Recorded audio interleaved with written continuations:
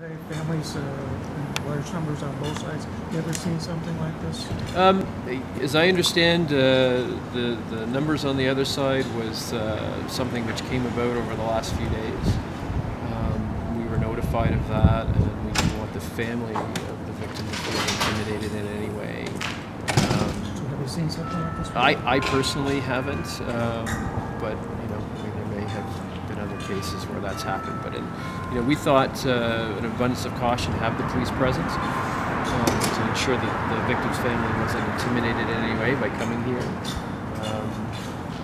and that's why the police presence was there. So it wasn't that there was a threat or something; it was that you heard that a lot of people were going to be here for Mr. Schuh. Yeah, we knew that there were going to be a large number of people that were coming, or potentially a large number of people that were going to come, and in order to prevent a security issue, or in order to prevent anything that may have come about as a result of this. I mean, obviously a case like this is going to be very emotionally charged from both sides. Mm-hmm. Just out of abundance of caution, the police presence was there to ensure that there wasn't a security issue arising at some point. And he will be deported after his release? That's what we understand. We understand that given his immigration status, that if he ever does get parole, that he will be deported at that point.